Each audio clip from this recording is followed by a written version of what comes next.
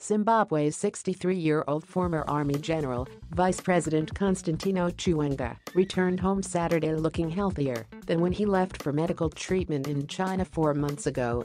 China's deputy ambassador to Zimbabwe, Zhao Baogang, and relatives welcomed Chiwenga when he arrived at the Robert Gabriel Mugabe International Airport in a chartered Chinese plane, sparking suggestions of a rift between him and President Emmerson Mnangagwa, whom he assisted in toppling former President Robert Mugabe. The state-controlled Herald newspaper showed images of the vice president arriving at the airport under tight security, hugging some people identified as his son, Tawanda, and brother, Onisimo, before shaking hands with Zhao Baogang. State officials, his wife, Mary, and ZANU-PF activists were not at the airport.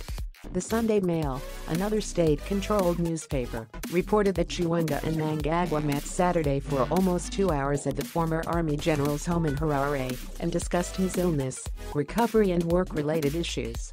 Some details of the meeting were not disclosed to the press. Chiwenga and other state officials were unreachable for comment. The opposition MDC led by Nelson Chamisa says reports of a rift between Chiwenga and Mnangagwa are concerning. Party chairperson Tabitha Kumalo told the Zimbabwe service that suggestions of a conflict between the two may be real. Actions speak louder than words. So, it confirms that obviously there must be friction between Mnangagwa and Chiwenga. It does not make sense that a deputy ambassador from China goes and picks up Chiwenga from the airport and ZANU-PF members are not there.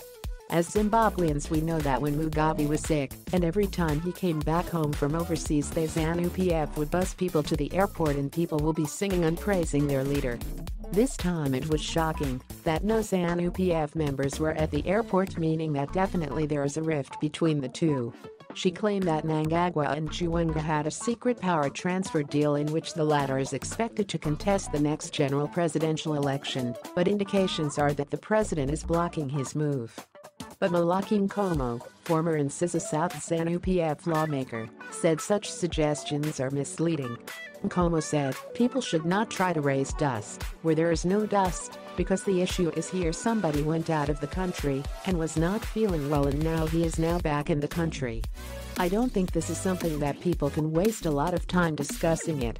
Let us take into account that the vice president was sick and is now back, and maybe they did not want anybody to know about it. And on the issue that there is bad blood between the president and the vice president, that's not true. What we actually know is that it's only the president that can be welcomed back home at the airport Robert Mugabe International Airport by ZANU-PF supporters, according to protocol, and for people to say the supporters did not go there because of bad blood between the president and the vice president, that's not true." Dottie claimed that suggestions of a rift between Chiwenga and Mnangagwa were the work of the enemies of the party and government. "Our presidium is very intact, and we as supporters are happy with what is happening in the party. There is no rift between these two." Mnangagwa once told the state-controlled media that he survived an assassination attempt in 2018 during an election campaign rally in Zimbabwe's second-largest city, Bulawayo, where a hand grenade missed him by inches, killed some people and injured party officials, including Vice President Kemba Mahadi, ZANU-PF chairperson Apimochin Kashiri and several others.